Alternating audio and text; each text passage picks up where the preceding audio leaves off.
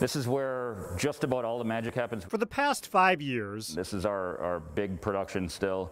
Right now we're distilling rum. Skaalvenn Distillery owner Tyson Schnitker has produced his popular line of spirits in this Brooklyn Park office complex. This is our new workhorse. We just upgraded to this just a couple months ago, and it's working great. But that piece of equipment isn't the only thing about this distillery that's new. Oh, come on in. Skaalvenn Distillery is now home to a cocktail room, fulfilling a goal that's been on Tyson's mind for years. Then when they walk through that door, the amount of expletives I've heard as people step into the space really tells me that we did something exceptional. The cocktail room opened earlier this month.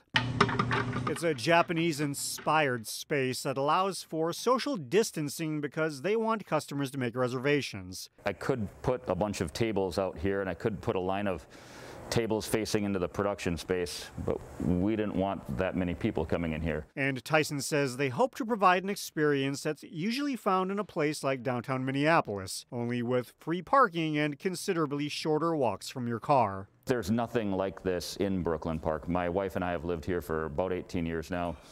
There's some good restaurants and a couple good bars around, but nothing that's to this level. And then there are the drinks. Kamuri Kampai. One of the requirements of a cocktail room is that they have to produce all of their own beverages. We can't just buy a spirit and use it here. We can't use tequila. We can't use scotch.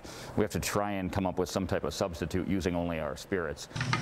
Dick Dunham is one of the bartenders charged with that task. It's really fun learning how to do all these little things that contribute to the success of a kind of from scratch cocktail bar. Skaalvenn, which is a Norwegian term that means cheers, friend, has products in 400 retail stores across Minnesota. But for people seeking a new weekend spot to toast with their friends in person, It's a good way to connect with the people. this nondescript office complex now offers people that chance. We just hope to be a good part of this community for another 6 years or more to come. In Brooklyn Park, Delane Cleveland, CCX News.